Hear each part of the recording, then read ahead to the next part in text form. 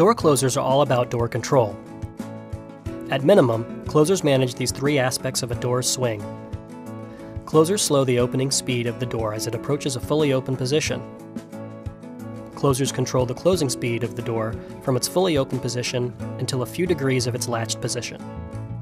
And closers provide the power to close the door. Let's see how a closer does these three jobs. We'll start by looking at the main parts of a door closer. There is a cylinder that contains a large spring. This spring stores energy during the opening of the door. This stored energy provides the power to close the door. The cylinder is sealed because it also contains hydraulic fluid. The flow of this hydraulic fluid through check valves during both the opening and closing cycles controls the speed of the door swing. And the cylinder also includes a pinion and a piston. As the door opens, the arm transmits the motion to the pinion. The pinion turns and moves the piston. The movement of this piston is what pumps the hydraulic fluid through the check valves, and this movement is also what compresses or releases the spring. A little confused or bored?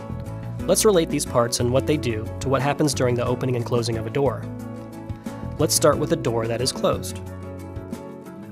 As you push the door open, the closer arm transmits the motion to the pinion, which moves the piston toward the spring, compressing it. This compression will later provide the power with which the closer will close the door. Remember that one of the jobs of a door closer is to slow the opening speed of the door as it approaches a fully open position. This is called the back check. Back check usually begins when the door is about 70 degrees open. Back check slows the opening of the door to keep a door from hitting an adjacent wall or to keep the wind from catching the door and throwing it completely out of control.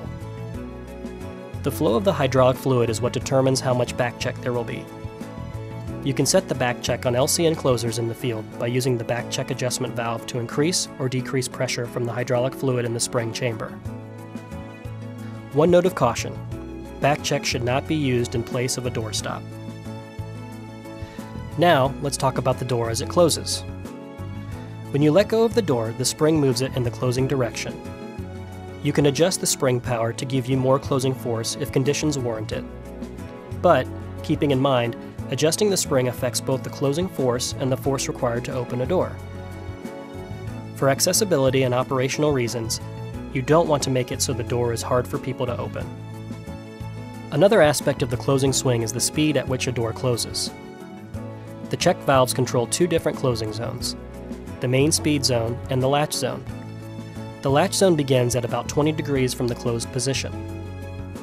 Both of these zones can be regulated by adjustment valves that control the movement of hydraulic fluid. Latch speed is typically set slower than the main speed to keep the door from slamming and to keep from pinching fingers. Latch speed should never be used to compensate for spring power and should never allow a door to slam. Door closers play an important role in the life safety and operation of a building. Knowing how they work will help you help them do their job well. Look for more videos.